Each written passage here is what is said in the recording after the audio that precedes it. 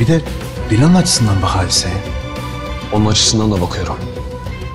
Ama gördüğüm tek şey Dilan'ın hiçbir şey göremediği. Cevahir. Bir kere. Demek bir bildiği var ki böyle yaptı de. Bir kere bir kere. Dilan'ın orada çalışmaması lazım. İzle bakalım. Здравствуйте, мои дорогие подписчики! Добро пожаловать на наш канал. Не забудьте подписаться на наш канал, чтобы быть в курсе новых видео. Давайте вместе посмотрим, что будет в новом эпизоде. Что будет дальше между Бараном и Джевахиром? Попадутся ли Дилан и Баран в ловушку Джевахира? Будет ли Баран отстаивать свою позицию из-за своей реакции на Дилана? Что сделает госпожа Сабиха, чтобы заставить Дилана уйти с этой работы? Как он предотвратит свадьбу Хасана, Гюля и Ферата? Что произойдет между Гюлем и Фератом? Что госпожа Сабиха позволила посмотреть Джевахиру, что его разозлило? Что будет делать Баран, если Дилан захочет уйти? Все это и многое другое теперь в этом видео. Если вы хотите, чтобы Дилан Баран не игнорировал то, что он сделал, и понимал, что Джевахир может быть действительно опасен и уволился с работы, не забудьте поставить лайк и поделиться нашим видео. Теперь перейдем к нашему анализу. Наслаждайтесь! Хотя ему уже не нравится поведение и действия Барана Джевахира, этот инцидент заставит его еще больше разорвать связи.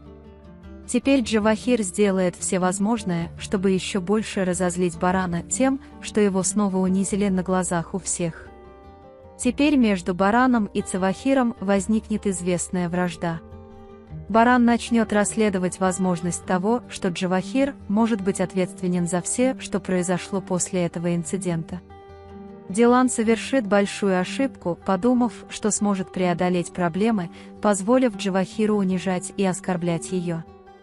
Из-за реакции Барана на Джевахира их отношения станут еще хуже. Когда Дилан постоянно видит в Баране виноватого и несправедливого, Баран больше не сможет этого терпеть и разозлиться, чтобы найти меня правым и понять, что есть причина, если я это сделал. На самом деле именно этого и хотел Джевахир, и, по крайней мере, он, кажется, добился своей цели. Но Баран обидится на выговор Дилана и спросит, почему он так себя вел, несмотря на все разговоры и объяснения. Потому что Дилан все равно скажет, что он может все решить сам и что Баран для этого задания не нужен. И он какое-то время будет держаться подальше от Дилана и ждать, пока тот его поймет.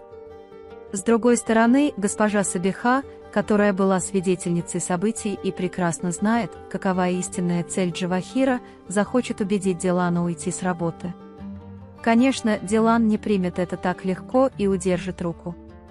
Но госпожа Сабиха скажет, что ей пришлось сделать это ради спокойствия в браке и доме, и что Баран дал вполне обоснованную реакцию.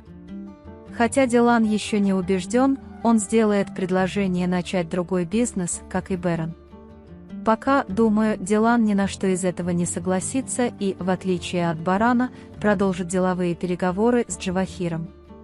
На самом деле смешно, что после всего этого он хочет работать, как ни в чем не бывало. Пока в особняке идет свадебная суета, Азади Ханем и Хасан строят планы, как предотвратить свадьбу. Пока Гюль и Ферат строят планы на свадьбу и болтают о ней, Хасан будет тайно наблюдать за ними и строить планы. Хасан сделает что-то, что попытается самым необычным образом показать Ферата Гюлю.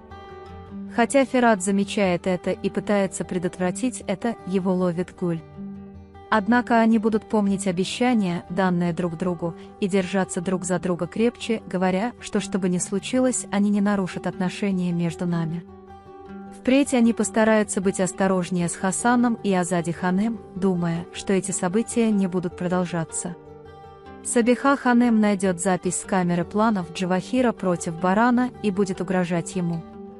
Пока Джевахир смотрит эти изображения, он не перестает думать, что ничего не может сделать с Сабихой Ханем.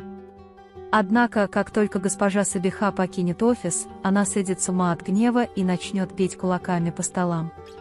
После всех этих событий Дилан соберется и захочет отправиться в офис Джевахира на собеседование.